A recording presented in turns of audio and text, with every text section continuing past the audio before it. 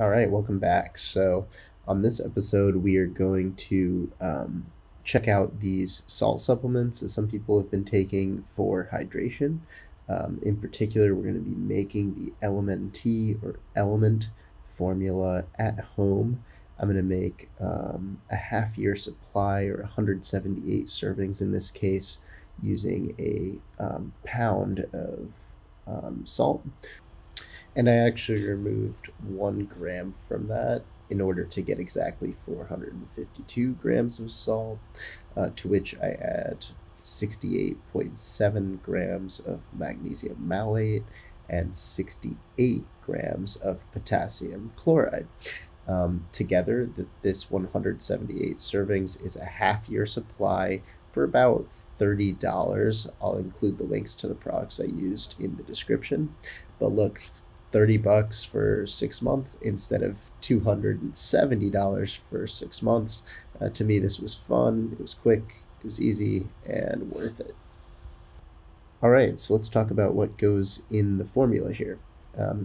It will be 1 gram of sodium, 200 milligrams of potassium, and 60 milligrams of magnesium per serving.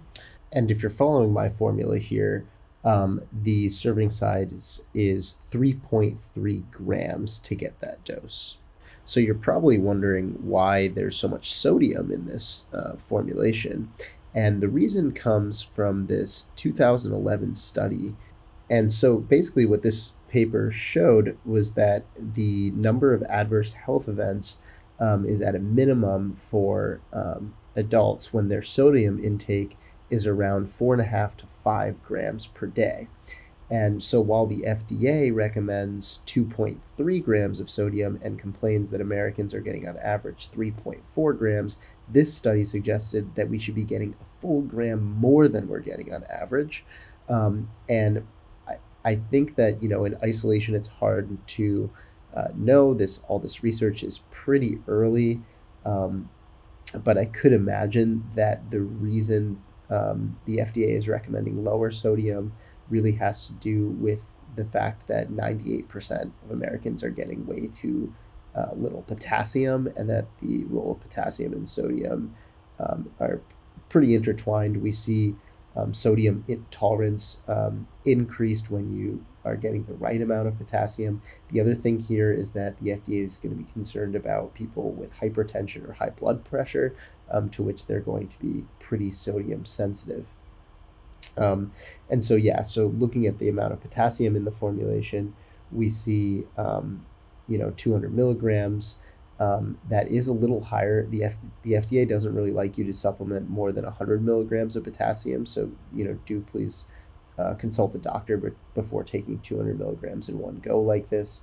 But the reason this has become popular is, again, that taking it with the sodium, your tolerance for it should be higher, but also that we know that men on average in the US are getting about 3 grams a day of potassium, and that 4.7 grams is the recommended daily intake, which is quite hard to hit. You're talking about 10 bananas or 8 cups of spinach or something, just not really a practical amount to get easily through the diet, at least unless you're not eating a very healthy whole food diet, which you should be striving for.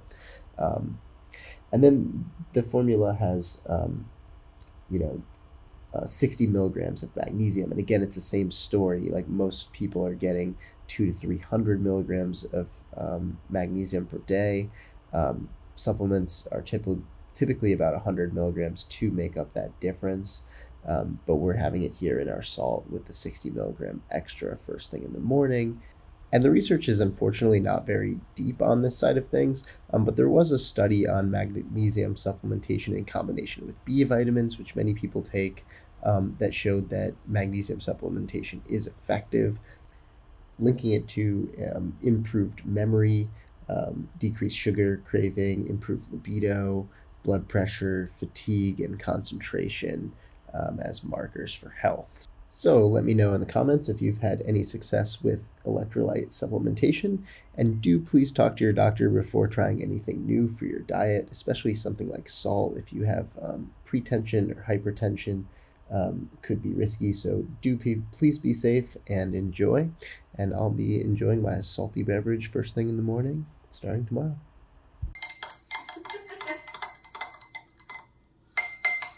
All right, final tasting. Let's go. See if it tastes like salt water. It does. It's better than just table salt and water, though, that's for sure.